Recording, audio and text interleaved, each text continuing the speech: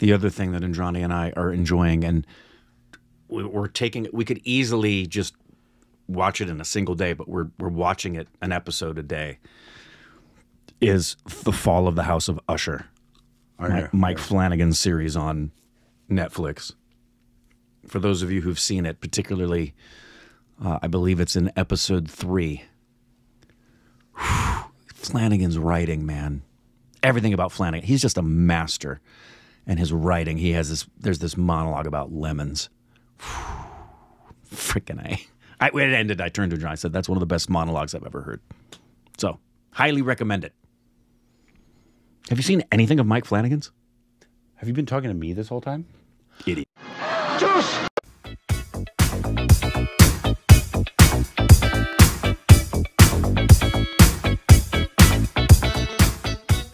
Hey, welcome back to our Stupid Rex with Corbin. I'm Rick. You can follow Instagram, Twitter for more juicy content. Thank you to everybody who supports on Patreon. Follow us with your Twitter account, subscribe, and hit the like button. And today we got a Karan Johar interview. Great. And this was one that was released just a few days ago because for the 25th anniversary of Kuch Kuch Hota Hai. Yeah. He talks about his whole career, working with Shah Rukh Khan, a bunch of different stuff throughout his career. Cool. Also, I don't know if you saw who they released for the first guests of... I have not seen that. Karan. I have not seen the guest list. If it was sent to me, I would avoid it because I don't want to have spoils. So, and first... Pika. Oh, great. Their first time combined on the show. That's awesome. That'll be so fun to watch. So it'll be absolutely wonderful. I'm very excited about that. When does that start? When does the first episode drop? It's soon, isn't it? November something? I think it's actually Thursday. Oh, okay. Awesome. I think we get it on Hulu, right? That's where we got it last time, right? I don't remember that. Because we don't have Hotstar here. We used to. Then they took that away. It went bye-bye. But anyways. It went the way of the dodo bird. And this is from Pink Villa is the channel. They're big Indian news or whatever. I don't know what they're classified as, but they're big. But I don't know if we've actually seen an interview from them. It is actually technically called I think they call it a masterclass. Okay. Comparable to what Vishal did. Yeah. Where it's just it's a group and there's a moderator and they're asking questions in front of an audience. Wow. How did you know that? Class is with someone whose cinema has left an cultural impact, not just in India, but across the borders. 25 years back, he made his debut with Kuch Kuch Hota Hai. And little did he know that 16th October 1998. Wow. I wish he would have talked more. More, yeah. October 1998 will change his and our lives forever. So ladies and gentlemen, can we all put our hands together for Karan Johar? You could argue he's one of the most impactful directors in all of India. Yeah. Thank you. Can't believe it's been 20 in terms of years. his impact on just everything. My God. Yes. 20. Huh? What? Silver Jubilee. Huh? I should have worn my shiny silver jacket and arrived. Silver Jubilee, my God, I feel like that was a different era. I feel like I was a different person. Like, it doesn't feel like when I see like some making clippings, and you know, a lot of those, unfortunately, in the deluge, we had a go down in Mahalakshmi, and all without any backups. Unfortunately, a lot of our making footage, a lot of our stills, a lot of those memories during the making of Kuch Kuch Hota Hai just went. We have nothing. Ooh, we have nothing. We had so many bummer. So much BTS and so many behind the scene interviews, moments captured, that we were doing it, like the AD team was doing it. We had nothing, and those days we weren't smart enough to have a backup, which was silly of us. But so unfortunately I have nothing. But the memories are intact. They're entrenched in my memory bank, yeah. So firstly, thank you again, sir, for attending this Pink Villa Masterclass. Thank you for having me. So, my first question to you is, you started shooting for Kuch Kuch Hota Hai probably when you were at 25 years old, I think? 24. 24 years old. Do you remember the process of putting this entire setup together? It was one of the biggest ensemble film ever, so... Oh God. Everyone's seen the film here, right? Okay. Like you're in India. More than once. Who hasn't seen it? Put your hand up. There, I was right. There has to be that. It's the Gen Z kids. I have 1, 2, 3, 4. Do me a favor, please watch it. Please watch it. Right now, watch it. on your phones. It's available on Netflix and Amazon, and I think you might have a good time watching it, you know, especially after our conversation. Let me tell you, it was very bizarre. I was an AD on Dilwale Dulhania Le Jayenge, and it was in one of those moments, you know, Shah Rukh and I, you know, got very close during the making of the film, and you know, I was lost and scared on the sets of that film because I'd never been on a film set prior to that. And it was Aditya Chopra that actually You were an AD? made me Nice. become an AD, and he convinced my family. And because I was all set to go somewhere else to study, and my mother was really worried that this was not the profession for me, and my father thought that my temperament wasn't cut out to be in the movies. She says, you're too soft-natured, and you know, I don't know what she thought that would happen to me when I entered Bollywood. Somehow the other Adi convinced her, and you know, I began my journey as an AD. And when I joined in as an AD, I wanted to be a costume designer. So my first assignment was to do Shah Rukh's clothes. And that's how I actually got close to Shah Rukh, you know, in the process. And then one day in Switzerland, when we were shooting Tujhe Dekha, not Tujhe Dekha, what am I calling Tujhe Dekha? Yeah, Tujhe Dekha, I'm sorry. It's all blurred. Tujhe Dekha, on the top of a mountain in Switzerland.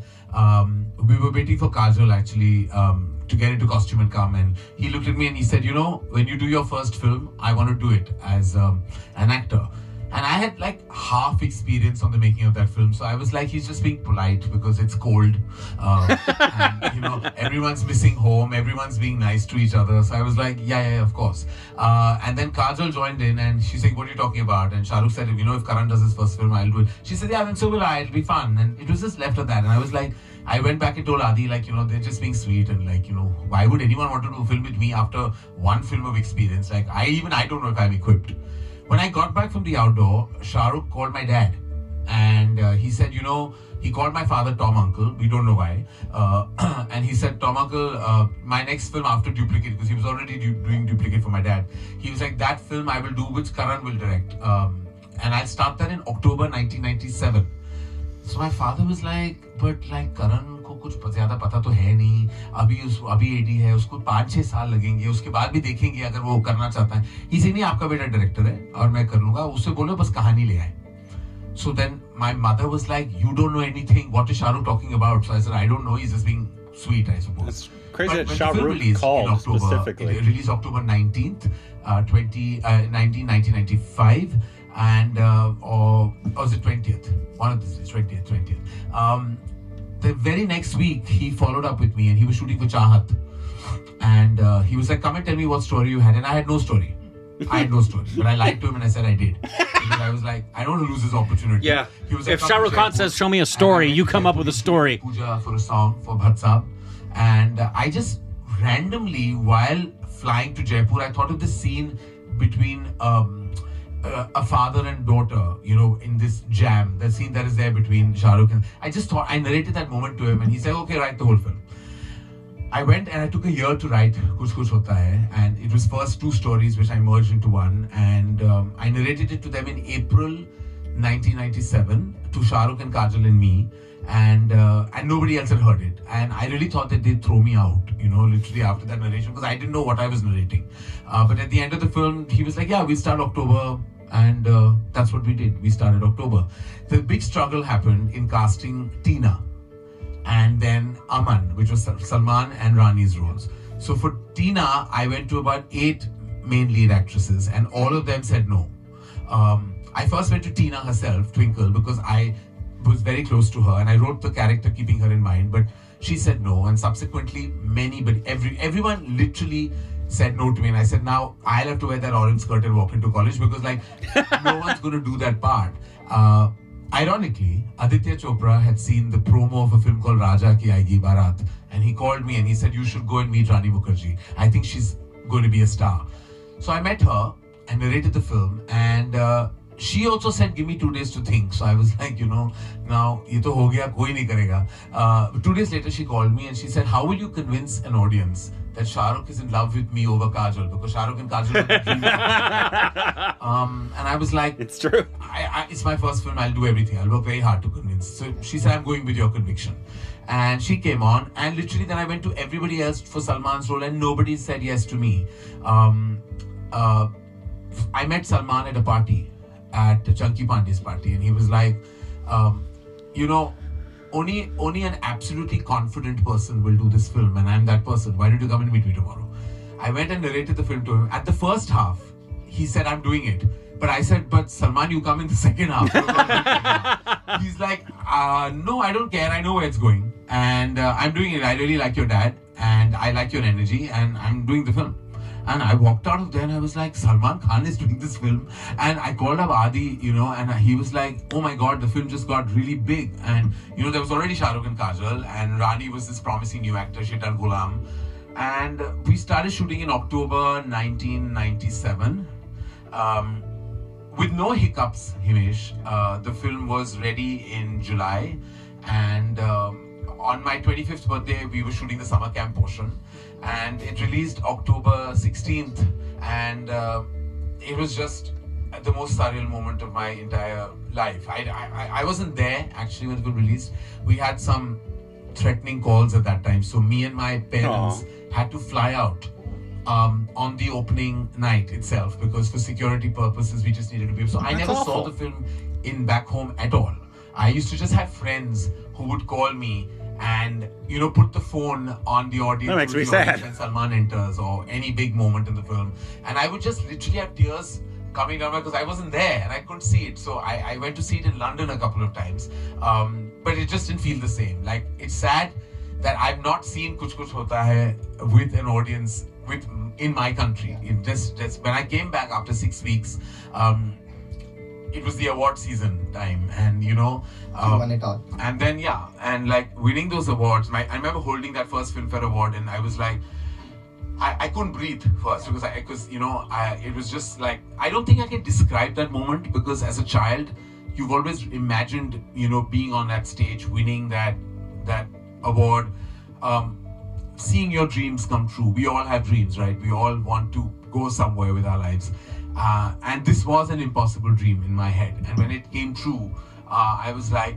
I don't think it gets better than this. And I just had to be grateful to the universe for everything that happened, because when I see the trajectory, I'm like, I don't know how this happened. I was not meant to be here. Aditya Chopra convinces me. Shah Rukh Khan does the film. Kajal does the film. Salman Khan does the film. Rani Mukherjee does the film. The film gets made. And people kind of like it. Barring the 5 people here who haven't seen it, people liked it, and like it kind of grew in pop culture. And like I really still feel like when I haven't seen the film in a really long time, but I really don't know how things happened. Like, I don't know. When you ask me how the story came to me or any of that, I can't give you any explanation. Just destiny. It was also just a lot of my love for Hindi cinema. Yeah. There's so much of Yash Chopra in there. There's so much of Suraj Barjatya. There's so much of Raj Kapoor. So many influences I've had as a kid. I just like, for me, just that film was like one big dream.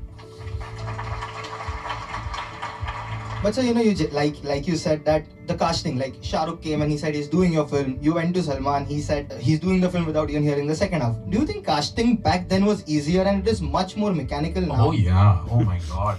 People were like so much more, it was on faith, trust and energy. Yeah. Today I'm like, actors take too long and take themselves way too seriously sometimes. And I'm like, yeah, sometimes you've got to just take that plunge, you know. In those days, it was just about the energy between director and actor, and between a narration. Like, you know, it was just, sometimes we didn't have, like, do you know, there's no full-bound script of Kuch Kuch Hota Hai that exists.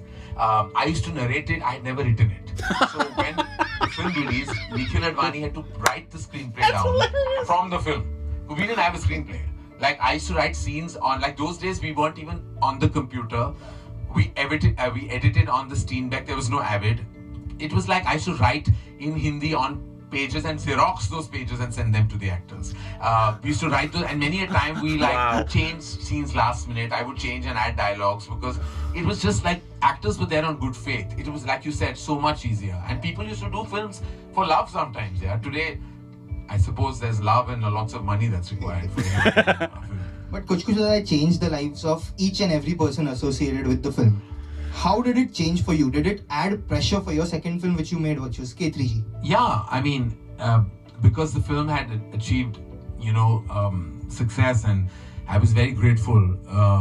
Then I think, I remember telling my father that I want to work with Mr. Bachchan, Mrs. Bachchan, Shah Rukh, Kajal, Hrithik Roshan and Kareena Kapoor. And he thought I'd gone mad. He looked at me and he said, "Beta, ek hi picture banao. तीन projects मत plan करो." I said, "नहीं, ये सारे एक ही film में हैं." So he was like, "What?" He's saying, "What is this movie?" So I was like, "It's a family saga," and I really wanted this cast. And I went one morning with the story to Shah Rukh first, and he said, "I don't need to know. I'm on for the film." Went to Kajal. She was shooting at Filmistan Studios. That's the second meeting, and she heard it, and she was like, "I'm on." I went to Mr. Bachchan. Met him, and he was very gracious and kind and wonderful. And then I left Mr. Bachchan's house and I called up Jay auntie and I said, "I want to meet you." She said, "But you were just here." So I was like, "No, I'm coming in a professional capacity." So I came back and I narrated the film to her. The idea, I mean, the long form idea of it. And she was like, "I can never say no to you." I went to Dugu's house and Kaho Na Pyare hadn't released, but I had a lot of faith in him. Gudu? And he was like really happy and excited to be on. And my last meeting of the day was with Why do they call him Gudu? I met her and she was like, is that his name I in said the hello movie? and she was on. Like she was like, "Yeah, like we're doing it. Like I Yeah. don't want to know the story. Just tell me, you know, when you sign." So the interesting part is that I signed all 6 actors on one day. It was all on the same day. Wow. And, Such a different time. And it was the best day of my life. And that's how easy it was. You know, it was just wonderful that actors came on energy, faith, trust, and belief. When the film released, the rest is history. It's like one of the biggest blockbusters that we have seen till date. But Karan, sir, I remember that back in the day you had given an interview where you said that all through the year, in the start, first of the year, people were saying K3G is the biggest film of the year. And then suddenly came Gadar, which changed the tides in that year, and that added immense pressure on you. Oh, Gadar came that same year, huh? And I'd like to share this with everyone. It's, you know, the lessons you get in life can really ground you. And I feel like that year for me was very critical, not for me just as a filmmaker, but for me as a human being. I feel very strongly that, you know, when you start flying, there is sometimes destiny or sometimes circumstances way of saying that, you know, stay in your place, because success and failure both can happen in your life. And you know, when you get success easily, there is still a struggle to maintain it or to achieve it. That year, at the beginning of the year, for some reason, I was like, I'm making the biggest film of the year. Like, what's going to get bigger than this? I'm going to sweep all the awards. In my head, these were all my thoughts. I wasn't saying it loud, but I was thinking it, and I was very front-footed. And then I saw Lagan Oh, geez, that in year. June. What a year. When it released. Wow. And I walked out and I was like, I didn't I make the think biggest I've movie. seen a cinematic marvel. Like, I feel it'll be Down in the Ages is one of the best feature films ever made. I was blown away by it, and I was like, mine is like nothing. Then I saw Gaddar the next day, and I went crazy about its commercialness and its solidness, and the audience was going crazy. And then I saw Lagan again, and the theater became a cricket stadium. Then I was like, I took a break and I was like, okay, now I went back to my film. Then I went and saw Chandni Ba. And it was one of the most respected films of the year. Wow, what a year. Then I Jeez. saw Dil Chahta Hai, and I had kind of... Dil Chahta Hai came out that year? He was a naughty, bratty kid. I was like, "Arey, ye kya banayega?" Is this like the greatest year in And Hindi I went to see cinema? Dil Chahta Hai, and I was like, oh my god, I thought I was cool with that cool chain. I'm like, far from cool. What is really cool is Dil Chahta Hai. Genuinely, the cool syntax of cinema started from Dil Chahta Hai. By the end of it, I was like, from becoming the front-footed filmmaker, I felt like I was the underdog. And then Kabhi Khushi Kabhi Gham released, and we had really bad reviews. Like, everyone was like, old wine, new bottle, same thing, churned over. And I was actually really depressed when it released. I remember there was a trade critic who, there were only 2 or 3 critics in those days, trade analysts. And he gave a really bad review to the film. And he wrote at the end, overall the film will disappoint all concerned. And I was like, I remember reading, and my friend came in to my house. It was Saturday evening, and I was like, my film's going to flop. Like, it's going to flop. Like, he has said it, that he knows the numbers. Like, it's going to flop. What's going on? Instead of taking me, like, you know, somewhere to kind of get fresh air, he took me to a psychic. And the psychic is pulling cards out for me, and I'm crying. And I'm like, what's going to happen? And then I called Anil Thadani, who's a massive distributor, producer, and exhibitor. And I called him, and he was like, Karan, are you going crazy? This is pre-Eid. Just wait for Monday. You know, when your Eid holiday kicks in on Monday, you'll see. Those days, we were only single screens, right? So it was a big impact when you released during the Ramzan time. And on Monday, I said, what do I have to expect? He said, Monday, if your advance is good for the second week, that means you're home. So I was like, I took a mannat. I walked to a temple. I was very dramatic in my head. I was like, my God, if this film flops, what am I going to do? Because my dad had told me, if this film flops, we'll have to go back to our old house. Because we put all our money into this film. Whatever we made on Kuch Kuch Hota Hai. And imagining us, like, you know, my mother and my father and me with suitcases leaving that girl. You know, that Hindi film scene, you know, you're turning around and background music is very sad and you're looking at that last. And I was visualizing all that. I reached, Liberty, Can't do anything not dramatic. You know, the lane of Liberty, it's next to Bombay Hospital. Liberty is where the film was playing. And there was like a massive traffic jam, you know, and I was like getting very anxious because Anil Thadani was meeting me at the cinema. And I just turned around and I said to someone, I said, "Ye traffic kyun hai?" You know, he said, "Arey, advance booking ka line hai." So I was like, "What?" I said, "Kis picture ke liye?" He said, "Arey, ye family picture bani hai, Kabhi Khushi Kabhi Gham." And he was very irritated himself because he was also stuck in the traffic. And like in high speed, you've seen those heroines run, no? Like I have run like that, like through the traffic, literally to Anil Thadani, and he took me to the houseful board, and it was all houseful for week 2. And I was like, "So then the film is a hit?" He said, "Call all the distributors now." He's saying your film is a massive hit. So I was like, "Oh God, okay." So I called everybody, barring the Punjab distributor, who said, "हाँ, बहुत बड़ी hit है, लेकिन गद्दार जैसी नहीं है." So right? like, Yeah. So funny. मैं सह लूंगा, but flop तो नहीं है इसे नहीं, क्या बोल रहे हो? सारे full shows जा रहे हैं. So I was like, oh my God, thank God. But then, you know, the award season, which I had so enjoyed with Kuch Kuch, and I won no award for Kabhi Khushi Kabhi Gham. I was even nominated for a couple, I think. That was like a really grounding experience for me. I fell back, you know, back on my feet and realized, and that life lesson that I learned still keeps me on stead today, because I realized that you've got to just work and don't expect anything from the beginning, because there's no replacement to hard work, nothing else. But so through the 25 years, you have made 7 films. You have a 100% track record, 7 hit films. When you look back at all the 7 films, is there anything which surprised you the most? It was not surprising, but I was a bit like taken aback with the moral policing for Kabhi Alvida Na Kehna. Kank. I thought that I was making an unusual subject. It was about infidelity, and you know, I was also deconstructing Shah Rukh's absolutely pure image, you know, and you know, showing the grey side of life. Thursday night, I went to see, it was a preview at Ad Labs, and there was a scene, there was a very traditional couple and I was sitting behind them. And there was a scene when Shah Rukh and Rani check into a hotel room, you know. So there was this lady who looked at her husband like that, and he said, "Dream sequence che." So she got pacified with the fact that ye dream sequence hai, aise ho hi nahi sakta na. They can't really step outside the boundary of their marriage. When they realized it was not a dream sequence, They left? They both got up, took their families and walked out. And I was like, oh my God, the reality of, like, you know, judgment hit me.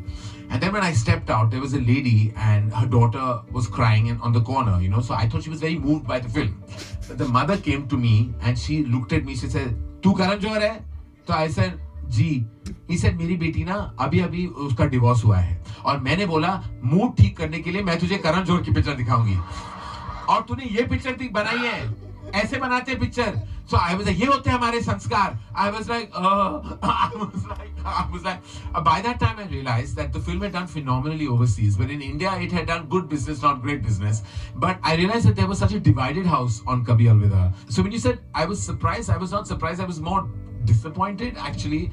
And then I went within and realized that, you know, that no matter when you make a film that hits home sometimes, whether it was Kabhi Alvida then or Gehraiyan today, it'll always have this polarized response.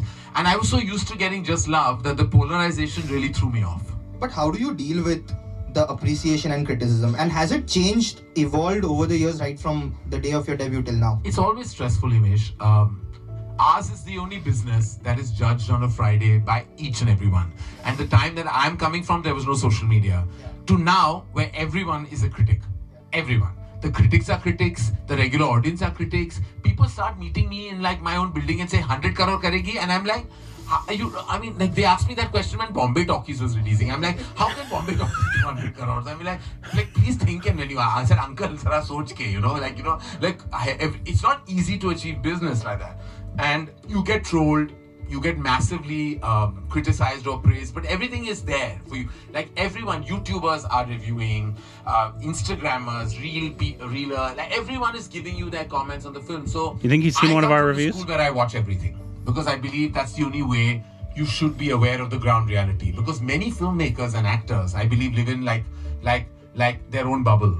And when you live in a bubble, there's no way that you will find out that what really the audience thinks of your film. So I have become resilient and grown a thick skin now because God knows that people say some really terrible things about me, and I'm like, God, you don't know me, I'm not half as bad as you think. And there's one snake emoji that keeps popping up, I don't know why, when my name comes, and I'm like, I've seen all the trolling, I've seen it all, and I've just like said that, okay, you know, this is like an occupational hazard. It's part and parcel of what you are, because people who don't have faces and names sometimes tend to just take out their day's anger on somebody, and sometimes they have a perception of who you are without really knowing who you are. You know, they believe it of you and they create that perception and then they attack you. I've grown to kind of realize it's okay. You know, I've realized that now I take it with a tinge of humor. I even laugh at some of the things people say are quite creative, even when they're trolling you. Actually, they're doing it quite creatively. Some of the memes are hilarious. I see everything. Like I've realized that I shouldn't be an isolated filmmaker. I should be an inclusive filmmaker and read everything, and I do. And I think that's the way you grow as well, when you learn from whatever, especially when it's constructive. So yeah. Well, who knows what's really constructive, really? Especially on the internet. I'm not sure it's constructive criticism. But like there are a few critics that I take seriously that I read, but the others also I read, and I love some of the YouTubers. They're quite hilarious, and they get really angry when they don't like your film. Like, you know, they start screaming loudly. Oh no! Oh, that's not us. And I'm like, but aren't you mic'd? Like, why are you screaming? And then there are suddenly people outside, like cinema halls, who have become self-proclaimed critics, and I see everything. Karan, you know, of the I feel like he's seen at least some of our reviews. If he sees everything. Actually, all of them have family emotions, drama, comedy. But one film which stands out for me is My Name is Khan. Yes! That is unlike anything that you have made. How did the subject of My Name is Khan come your way? It was actually started, I was in a dinner with people in New York, actually, and very educated. Some of them were college friends of mine. Some of them were friends of mine in New York, all educated in some Ivy League schools and colleges. Some of them investment bankers, some of them from the Bay Area, you know, from IT zones, and evolved, educated, intelligent people. And they were saying some really, to me, inappropriate things about what I believe is the misconception of the religion. And I looked at them and I said, I cannot believe all you educated people are saying stupid things like this. I was like, and I walked to my hotel. It was many blocks down, and I was like, you know, I felt very strongly that I had to tell a story that came from my core, and it was about misconceptions, about what we believe and what it truly is. And then my research started on My Name is Khan, and Shibani Bhatija, actually, who wrote the screenplay story of the film, she helped me with the research. We went to lots of institutions, and, you know, post 9/11, there was a totally different world that we were dealing with, and there were so many stories. And actually, My Name is Khan is based on a slightly a true story, of course, which was then, you know, exaggerated and took the liberties cinematically, but it actually has its original true story about someone we couldn't speak about because the family was not comfortable with us talking about this particular person. But he had said to his wife that, you know, I'm going to go and find the president of America and say my name is Khan and I'm not a terrorist. And Shivani, who beautifully, brilliantly and diligently worked on the screenplay, she did massive research because I felt that it was out of my depth as a writer. You know, I needed that support system, and she gave it to me. Like, it's entirely her baby as a writer, and I felt it was I was the wrongest casting as director, but I took it up as a challenge because I feel like the more uncomfortable you are, the more you will push yourself. Because sometimes when you lie in a comfort zone, you tend to get complacent. I was in a very uncomfortable zone as a filmmaker. My name is Khan, and I had to prove to myself that if you push me to a terrain that I'm not comfortable with, I can perhaps still deliver. It was the most challenging film for me, to actually direct, because you have to understand so much about the condition, first, and then the climate, and had to be hypersensitive about the projection and portrayal, because you're dealing with a sensitive subject. It was the toughest film for me to direct, I have to say. Was Shah Rukh sir and Kajol ma'am surprised when you came to them and narrated the subject? Yes, both of them. I mean, like, both asked me, that this is an interesting and an exciting choice. But they were so on board with it because I think it was the belief that three of us had built over a period of so many films. I remember Rajkumar Hirani sir once said that he was planning Munna Bhai Chale America, which was based on a similar subject. And then came My Name is Khan, he saw it, he loved The it. third Munna And then Bhai. eventually that led him to even But starring then he the saw film. My Name is Khan and he Did said he ever he have wasn't a going to do it conversation with you on the similarities? No, we just spoke we met at an event, and he said, Ari, I didn't realize that you were telling a similar story, and I know his Munna Bhai Chale America was similarly about something like this, but like, I don't know the details of that stuff, but yes, we had a conversation about it. So, I think your friendship with Shah Rukh Khan, I think it would be 30 years. You know him since 32, 93, 94. 30 years. Yeah, 30 years. I met him on the sets of Karan Johar for the first time in 1993. 30 years, basically. Yeah. Do you remember the first ever conversation that you had with him? Yes. On the sets of Karan Johar, my dad took me, because my dad was offering him duplicate at that time, and they were discussing dates and monies, etc. And Kajol was on that set. They were shooting the song Jati Hu Main. And I remember calling Kajol. I said, I'm coming with my father. I don't know anyone. At least you'll be there, So she said, yeah, I'm there. And, so I went, but the time I reached, she was giving her shot. So she was busy. And Shah Rukh was wearing this bright orange Levi's shirt. I still remember. And, you had built a perception and heard about movie stars and how they are. And I had this impression that movie stars are a certain way. And like, my father was a producer and he had dealt with many. And Shah Rukh, there was a lot of talk that he's actually kind of like arrogant, and like that he was not arrogant, like he was like, the word is like, he knew what he was doing, and he comes from drama and theatre and all that. But in 1 minute, I was just swept away by the magic of Shah Rukh Khan, because he was not only just charming, chatty, he kept asking me questions about my school and college. He was so personable, and he looks into your eye and speaks to you. And that is the most beautiful part about Shah Rukh, is that when he's with you, he's present with you. He doesn't give a damn We've about noticed who you are, that in his where you come from. interviews. It's just you. And Yep. when he's talking I would love to you, notice that he's in an looking interview into with your us. eyes and speaking to you and genuinely wanting to know. Fully And engaged. I, in 5 minutes, I think had become a fan. Like, I was like, oh my God, like, this is the most amazing human being I think I've ever met.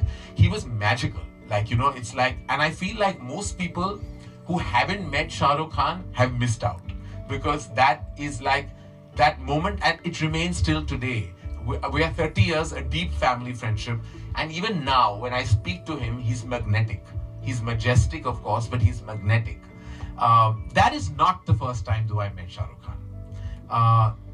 I did a show which I'm very embarrassed about, and there's a reel making the rounds called Indradhanush when I was 15 years old.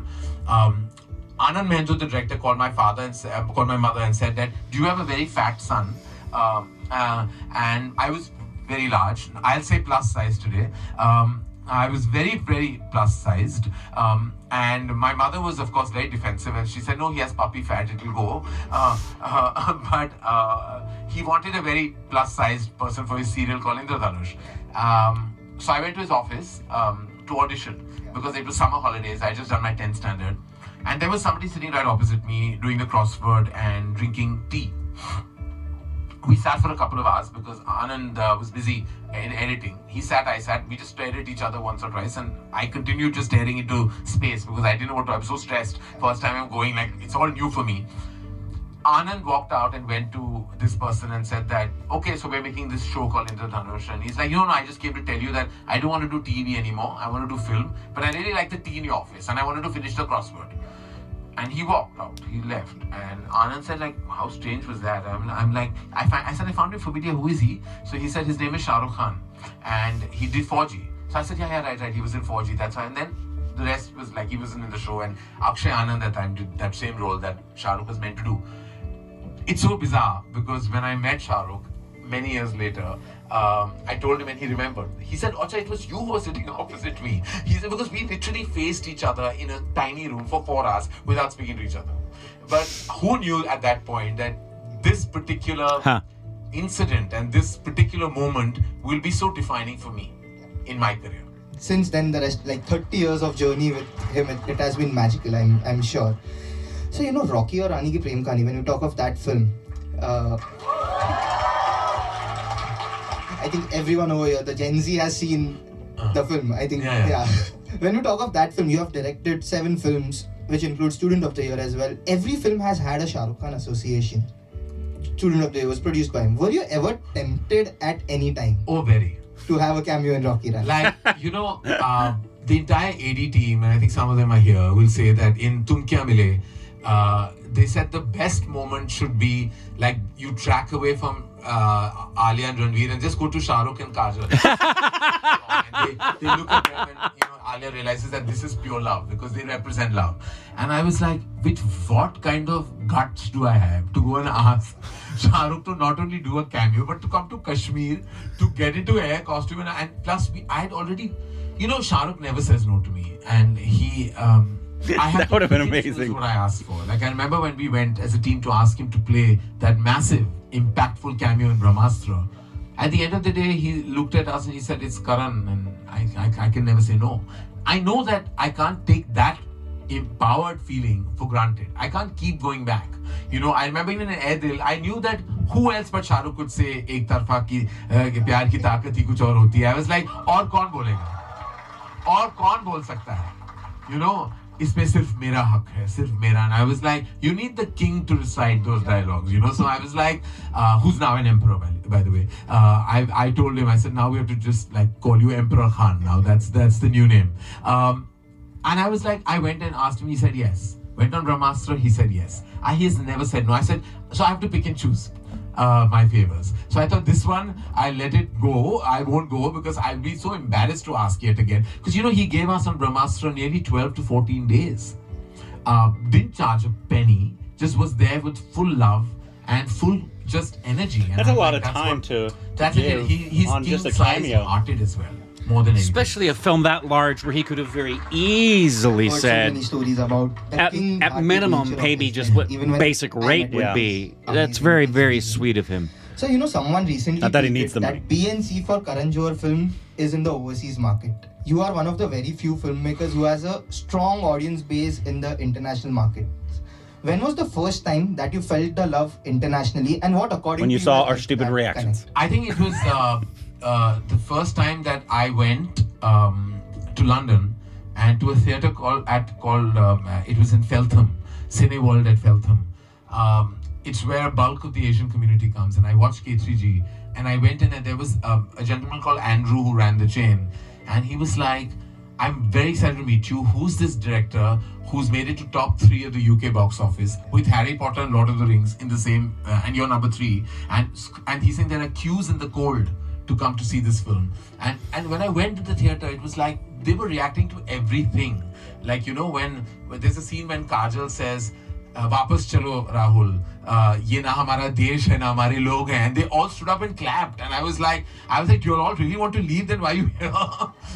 Because they were all like, the emotion was so strong, and it was so, and I was like, I was so overwhelmed with that feeling. I think it was in that point that I realized that there was some kind of connection that the films had with the diaspora, and I really feel grateful for the love that comes, because eventually everyone is from our country, and you know, sometimes they're disconnected geographically, but their connection is still so deep, and I think it's the value system in the films that actually connects with them and, you know, helps us achieve the numbers. So this is a question I usually ask the actors, but I think it is more relevant for you than anyone else.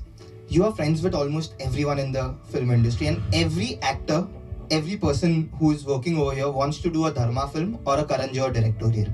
How difficult does it get for you to say no to actors when they come to you and say that we want to do this film, but you feel it is someone else who fits the bill? It's a good question. I mean, you know, Actually, I haven't worked with a lot of people, a lot of actors. I worked with Shah Rukh in over 5 films as director and as producer. More than that, I then worked with Ranbir. Before that, with Varun and Sid, whose first film it was, and with Ranbir and now Ranbir. So I actually haven't had the massive opportunity of working with a lot of actors. But because we produce many films, I've interacted and worked with many stars. You know, I have very genuine relationships with all of them. So every time I've ever been in an awkward moment where an actor's come and say, I want to be in a film, but I've gone to someone else. It's never happened because I think everybody knows your reasons, right? For going to who you go to. And I still want to work with so many of them because I feel like as a director, I still haven't worked with a lot of actors. You know, even when I directed Ranbir, it was like, for the first time I had ever worked with a movie star besides Shah Rukh Khan, you know, and when I worked with Ranbir, it was a rare experience for me, but a wonderful one.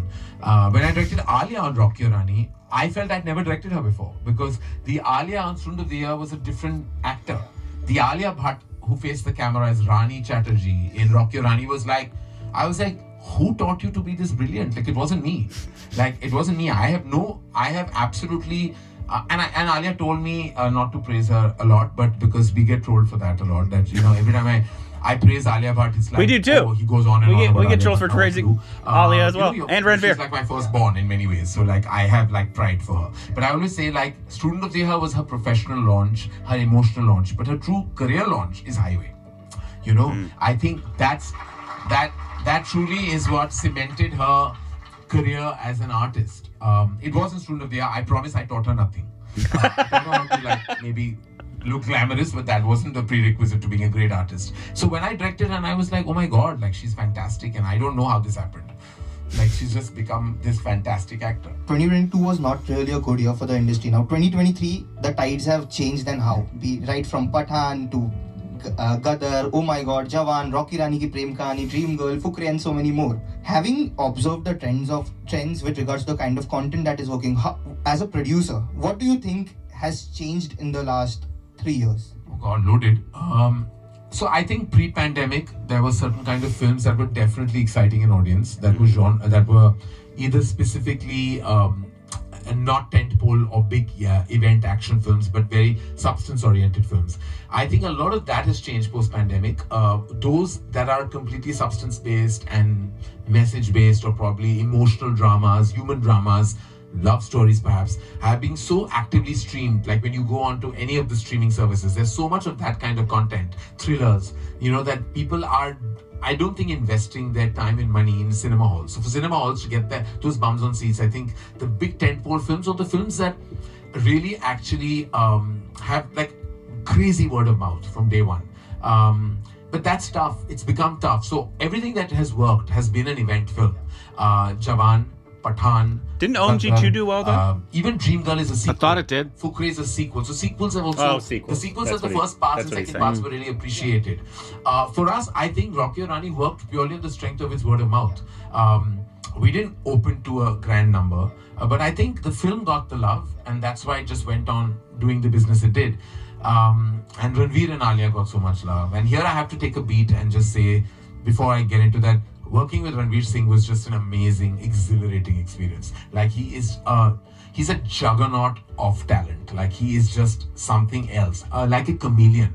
Like he can go from K3G to Murad to like to literally to personally, Rocky, I'm not a big fan. Kapil Dev. I mean, like you know. And then Deepika tells me like every 6 months a new person walks into the house. Like, you know, because he becomes that character. Like he would talk like Rocky throughout. Like he just in his conversations with me, I was talking to Rocky Randhawa, I was not talking to Ranveer Singh.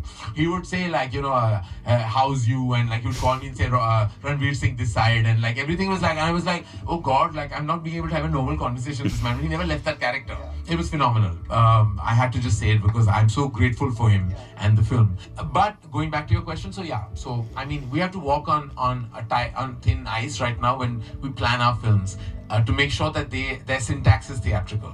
Do you believe that there's this entire narrative on social media about the concept of superstars? Do you believe franchises and IPs are the new superstars and there are not enough superstars we have? I mean, I think your film is your superstar. You know, I think you've got, even if you have a superstar, your film's got to work. You know, we know that Shah Rukh, Salman, Akshay, Hrithik, Ajay, they're all massive superstars, and in younger generation we have so many of them. Shah Rukh has proven this year that, you know, that he's befitting of that glorious crown. Look at the numbers, they're fantastic. Like, I've never dreamt of, I mean, I think I'd go mad if I saw these numbers coming out of a film I made, but it's like, I'm so proud that it's Shah Rukh. But yes, eventually the film is a superstar. There's no bigger superstar than the film itself. And so when we talk of Rocky Aur Rani Ki Prem Kahani, I know that there was a lot of pressure around the film before the release, because, you know, like you said, franchises and tentpole films were happening. What was the moment when you realized that, okay, we have made it? The first day, fantastic reviews, everyone is talking about the film, the performance, and slowly the audience word of mouth kicked in and the film went where it had to. But when was it where you felt that, okay, we have made it, a original Hindi language film, non-franchisee has gone and... I was very stressed. I think I was going to have a cardiac arrest. The week before and the days following that, I don't think anyone who knows me closely will know that when I mean stressed, it was physically like my body was like shivering and shaking. Like, I was like, I felt like I really seeked the validation with this film. It was a 7-year gap and a 3-year tough time. You know, with the trolling, the anxiety had built. There was a lot of negativity that surrounded me personally, as well as the industry, and it wasn't easy on me or my mom. It was a tough time for us as a family when we had to combat it. I don't feel like I should put so much focus on success in general, but this time I felt I didn't need the success as much as I needed the validation that I'm still a relevant filmmaker that can talk to an audience today. Somehow, even if I felt it, I needed to believe it, and I needed to see it. The proof lies in the pudding. And I needed to know that all the trolling was just virtual noise. It's not really true. That if an audience really loves you, they will come. If they like your film, they will come. They won't judge you by perception. But I needed Himesh for me to really see that, and that had built this ball of anxiety, and I was just like, and there were times that tears were just rolling down my face because. But on Friday and then Saturday, I don't think I've ever received this kind of love. Filmmakers, actors, like, were calling me, like, audiences were reaching out to me from everywhere. People were telling me they were going back to see the film. I've never felt so respected as a filmmaker, and I've always had this, not angst, but this feeling like, I think they don't take me as seriously as they should. But I felt like serious filmmakers were calling me, serious actors were messaging me, and, you know, really revered and respected actors were like, this is great, like, make more like this. You know, this had the best messaging and yet entertaining, and like, by Monday, I was like, okay, I think we are kind of walking home. We'll get there, but I feel we can celebrate it from now onwards. So it was the Monday of the release that I took my first breath, and it felt so good. I can't tell you. So when we speak of Dharma Productions, what are the IPs and franchises that you want to create going forward? Yeah, I don't know. I don't know how to plan these things, you know. I feel like... You have some, that's... Yeah, we have. I mean, we do want to make a Dulhania. We do want to do that. At some point, I hope that we do. It's a love story franchise that actually doesn't exist. It's only us that made it. Humpty Badri, and now we're looking forward to making another Dulhania. We're creating, as we speak, a couple, which I don't want to reveal at that point, unless you break the story. Which sometimes shocks all of us. We're like, how the hell did he find out? Like, who's the pink villa mole in Dharma? But I go by stories much more than, because I feel like many people make projects, and those never result in good films. I think we have to make a franchise only when it's a good story, but not by just the fact that it's a 2 or 3 or 4. You know, I think not everything should be a 2.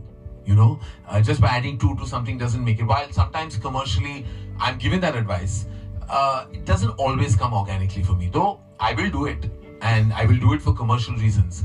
But many a time I wonder, like, is this being fair to an audience?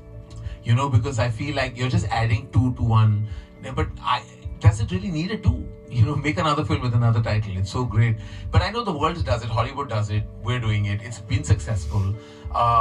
My belief is, if a story needs to continually vanish, I've been asked so many times that, oh, why can't you make K3G 2? And, you know, I'm like, that story was what it was. It ended, I don't think that needs a 2.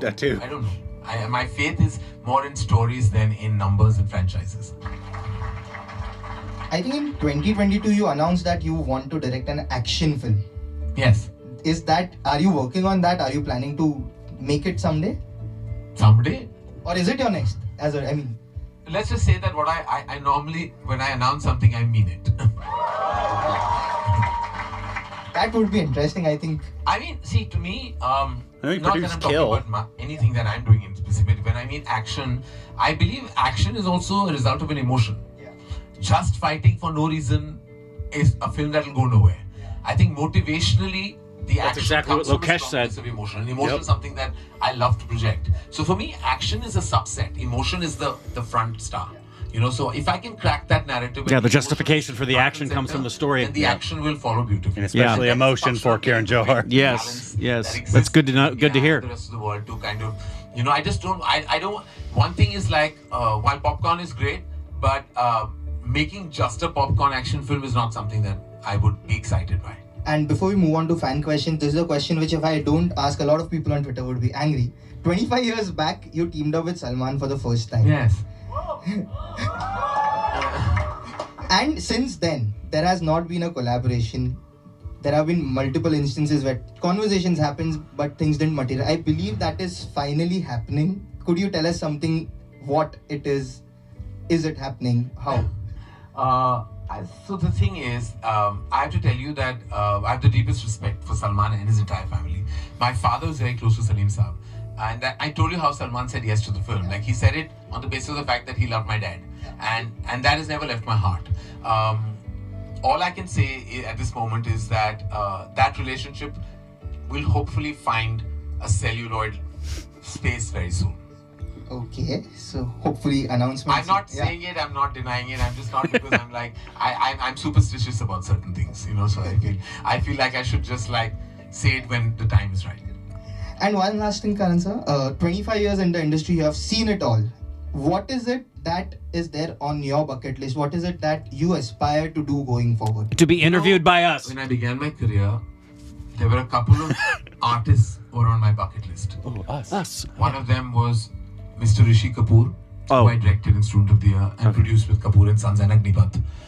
One of them was working with Mr. Bachchan, who I had the pleasure of directing twice. One of them was who I'm a crazy fan of, Lata Ji, and she sang for me title song of Kabhi Khushi Kabhi Gum. One of them was working with the late Sri Devi. I feel like that was a desire that unfortunately went unfulfilled. I have no dream that I feel hasn't been realized. But what I do and what I tell everyone is like, every day I make a new dream for myself. And that dream could be a story to tell, an expansion plan for my studio, or a relationship that I want to enhance. My dreams are not restricted to just the movies. They're also restricted to, like, I dreamt of having children. And when I had them, I feel like that was one of my most beautiful dreams that were fructified. Does he have twins? And now I dream for them. So my dreams are so... Does he have twins? I guess so. They have, my dreams have have twins. also We can talk about it. taken a leap. And they've gone more from just professional, but also to personal. Now when I wake up every day, I dream new dreams for myself, but I also dream big dreams for my children. Thank you so much, Karan sir, for doing this conversation. I hope you liked it. Yeah, thank you. I had a great time. Thank you so much. Thank you for everyone for being here. Thank you. Just thank you from the bottom of my heart. Thank you. And 25 years done. Looking forward to another 25 years celebrating cinema, celebrating your films and everything. Thank you. Thank you, Himesh. Thank you. Golden Jubilee. Oh God. Okay. Hopefully, inshallah, we'll meet again. Okay. Pink Villa. Look. What? He's an easy interview. Oh, yeah.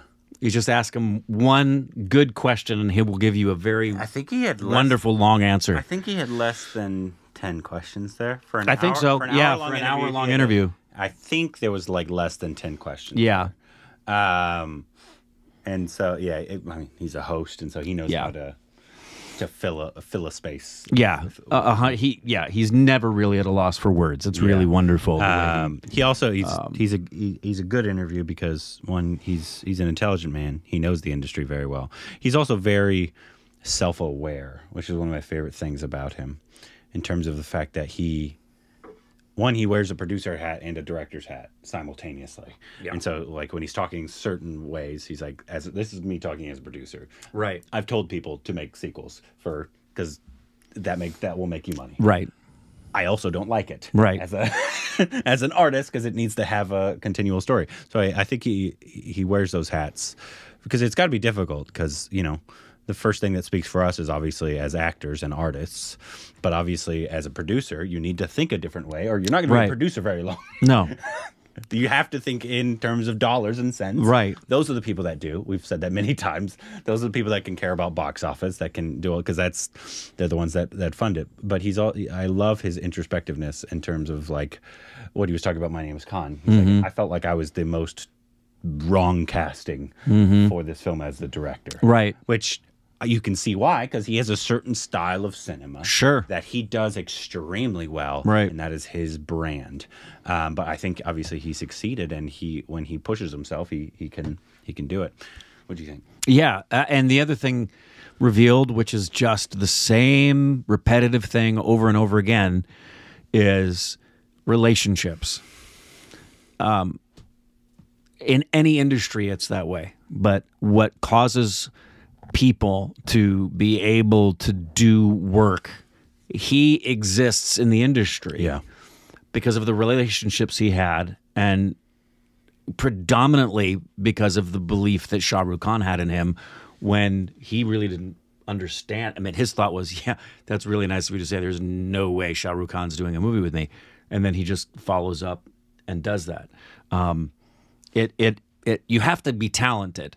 Yeah. But it also goes back to it's about the relationships and people working with you, wanting to work with you. And again, just a wonderful, would love to talk to him, because he's one of those interviews that I know that just, it would be tough because you would only be able to probably get in 5 or 6 questions, because he would give you such a long, wonderful answer.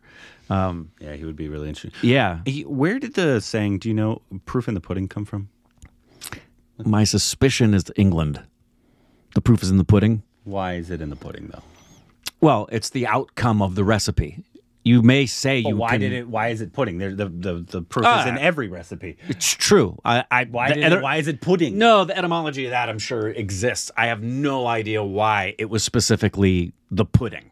Yeah, But it's very strange to me. it is. Also, the fact that like back in the day, the casting, and that was here too, the casting process for films was so different. Yeah. 'Cause now, and rightfully so, everybody is a brand. And so actors, even though, it's annoying to them that they take so long and they have to think about stuff so difficult, you kind of have to, especially if the stars that he usually works with, the caliber, you have to weigh certain things, especially in Indian cinema, is very different as well. Yeah. Because if you have 2 flops, nobody's going to work with you. Right. Because now you're a flop actor. Like, it's such a different industry than anything here, as opposed to actors here will choose, like, nobody thinks Leonardo DiCaprio is not a good actor, not because his films don't make $100 million. Right. It's just a different industry, in a different time in each industry. It is. But it's still the same with relationships. Oh, yeah. I promise there's things that have happened, if we talk to him about it, where if you said to either Bob De Niro or Martin Scorsese, and you said, did you just agree to do the film because they were doing it? I don't think Robert De Niro would say no to Marty. Yeah. I think he wouldn't even need to read the script. Marty would say, hey, Bobby, I have this movie that we're doing. Leo has never said no to Marty either. No. The working relationships are so trusted. Johnny's never said no to Tim. It's one of those things. Yeah, Tim Burton says to Johnny, hey, I got an idea for something. I don't think Johnny's going to tell him I need to read the script first. No, he's said that many times. Yeah, I'll work with that person because I trust them and I know what we're going to do. Yeah. So, yeah. But also, like, the fact that back Salman, he's like, yeah, I like your dad. I don't need to read the part of the film that I'm in. And while he doesn't need the money, it really needs to be highlighted that Shah Rukh Khan would do what he did for Brahmastra gratis. That he would take 12 days, be a huge contributor to the buzz of the film, and just do it because he loves Karan. And it also speaks a lot about Karan Johar, that you heard him say, I know this is, again, it's about relationships. And not only are you talented, but can I trust you? he knows that if he picks up the phone, if he want, SRK would have gone to Kashmir. He would have done it. But he respects the relationship, that he will never violate the relationship. And that's really, really important. Although that would have been an amazing. That would have really been amazing. And I bet even now, Shah Rukh is probably talking to him and saying, "Why didn't you tell me that? I would have done that for you." And he says, "No, I'm not going to take advantage of That would have been an our amazing relationship." cameo, just to have Shah Rukh Khan and Kajol in Kashmir, her in a beautiful sari spreading his arms. Yeah. That would have been amazing. You know how much I love that movie. That would have been really fun. That would have been a lot of fun. He's always such a fun interview, and the fact, like, just the casting, like the fact that he was an AD, and Shah Rukh Khan not only was like, "I want to be your next film. I want to be your first directorial film." He's never seen anything Karan Johar's done, and then to subsequently follow up and be like, "This is going to happen, Karan, and I'm going to make it happen." Right. And then also the fact that Karan never had a script,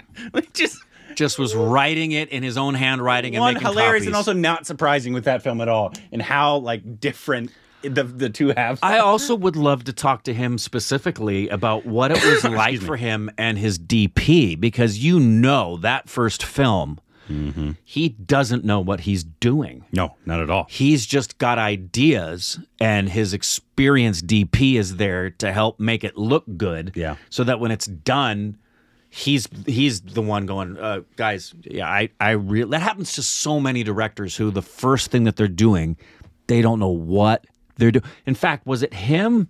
There was some director we talked, there was someone said, oh no, I think it was Vishal. It was Vishal. You didn't hear it. It was in his master class where he talked about the very first thing he was directing. He was so unaware of terms and what to do that crew were laughing at him. Talking about Mukti? Yes. The horror? Yes. That the crew was laughing. Not mockingly, but giggling over the fact that this is the guy directing the film, and it would be like having a guy on set and talking and having somebody say to the director, "Just tell them it's camera right." Or, "That piece of tape on the ground is called a mark." It's that, he said, I knew so little about it. I feel like, but he didn't let him stop him. I feel like it's happening a lot in Indian cinema specifically, because we've seen so many first-time directors get these massive stars. It's relationships. Somehow. It's relationships. And it's quite incredible. It's a very unique part of Indian cinema. But yeah, even more so than here. I mean, in every industry, it's about relationships. I think India is far more willing, just based on energy, to an emotion and relationship, to give people a shot. And do you think it's because it's more of a star system still in India, maybe? Yeah, and it's a double-edged sword in that regard. It's not the director really carrying it, it's the actor. It depends on the director too. Yeah. But I think we see it so much. Big breaks, and I mean big in terms of the notoriety of a film and being able to work with name people. Yeah. That typically here doesn't happen to people unless you've paid your dues, so to say. Yeah. You've gone through the ranks. You've been a first AD. You don't just go straight to directing Meryl Streep. That very rarely ever happens here, and it seems to happen all the time there. And I think that's a very cool thing. Do it with us. I think we're going to be on your bucket list. Yeah. I feel like he's seen something about it. Since he watches everything, it would not surprise me. I feel like he's at least seen something. It would not surprise me. I don't know. I hope he has. If you have, then you will know we want to talk to you. And we would like to work with you. Oh, absolutely.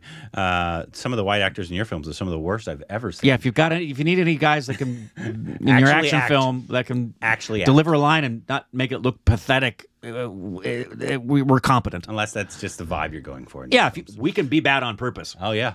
But So we're also going to tell people you told us that. Exactly. we'll emblazon it everywhere. So we're going to be terrible, but Karan Johar told us to be. Just want you to know. Exactly. Anyways, that was great. Let us know what you thought about the interview. What other interviews we still have quite a few of his films to get to. I think Kank. Yeah. One that I really want to get to. I know yeah. Johnny really likes that and one. Johnny likes Kank. And then also Student of the Year first one. Yeah, the first people one. actually like a lot. Yeah. In terms of a Kind of need to do that both for that and for Alia. Raleigh is Yeah. not Student of the Year 2. I know a lot of people that one was not good. Yeah. And then what? But he's only got 7, so there's not a lot to have to follow up on there. We haven't seen his one with Ranbir though. We've seen a lot of Right. Aldil or something like that. yeah. Aldil. Something like that. Yeah. Anyways, Any old who. You let us know down below what should be his next one we should watch. Thank you so much.